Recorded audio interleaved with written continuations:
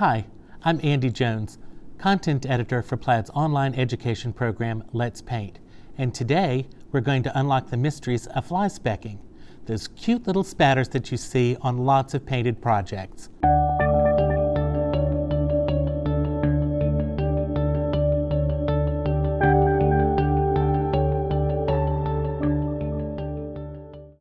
All right, I'm going to share some secrets with you how to do some nice flyspecking, which is some of the little spatters that you see in some paintings.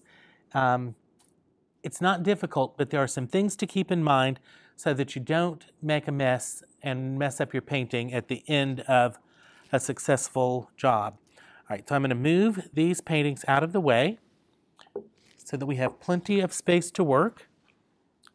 And flyspecking is just a little spattering of paint.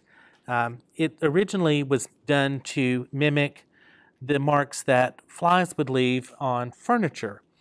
So I'm just going to use some ultramarine blue, regular folk art acrylic. I'm going to use a toothbrush, one that you don't want to use in your mouth anymore. And for the first way I'm going to show you how to do it, we're simply going to use some water. So I'm going to dip my toothbrush into water, and I'm going to come onto my wax-coated palette.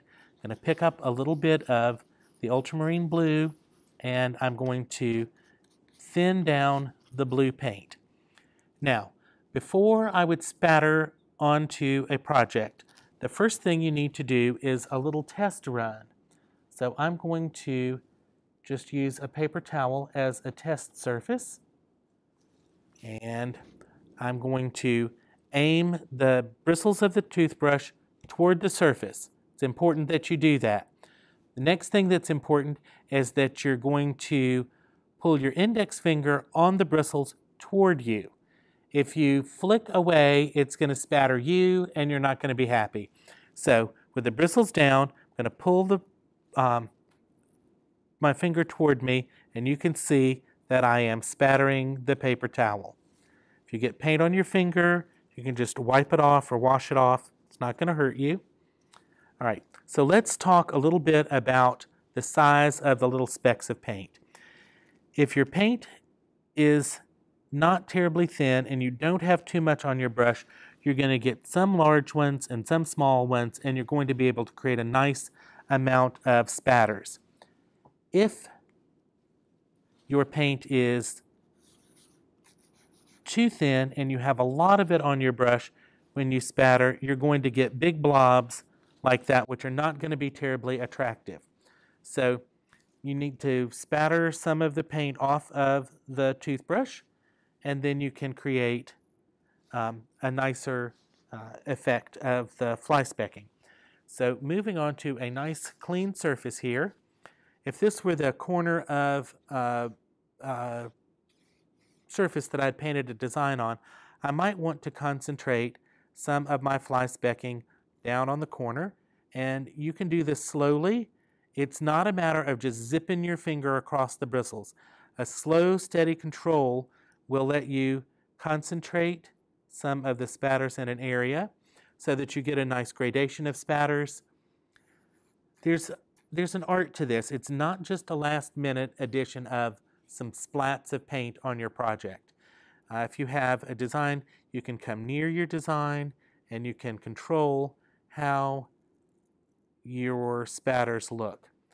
So again, this is just using water on a toothbrush and thinning down acrylic paint, and you can get some lovely spatter designs like that. The other thing that you can use is Folk Art Blending Gel Medium. And I'm just going to squirt some of that out on my palette. And I'm going to take my toothbrush, I'm going to pick up some blending gel and some thinned blue paint. And what the blending gel does is it stops your paint from bleeding on you. So again, test on my palette to make sure that it's going to come off beautifully. And then to demonstrate this over here on a clean surface for you, again, bristles pointing downward, pulling your index finger toward you, and you get beautiful spatters. And these won't run or bleed because the blending gel kind of holds the paint in suspension for you. So, to recap, you want to use a toothbrush. It's the best spattering tool that's ever been done. You want to hold the bristles pointing toward the surface that you want to spatter, and you want to pull your index finger toward you so the paint spatters off the toothbrush, away from you, and onto your surface. The thinner your paint is, the larger your specks will be. The drier your paint is, the thinner and finer some of the specks will be.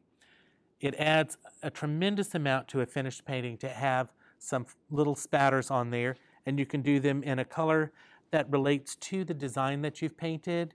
If you've painted a design of oranges, you might try a nice rusty color spatter in there, or if you painted pink roses, you could do some true burgundy colored spatters. Just always practice on a paper towel to make sure that you're not going to have runs and drips fall onto your surface. So those are my helpful hints for fly specking.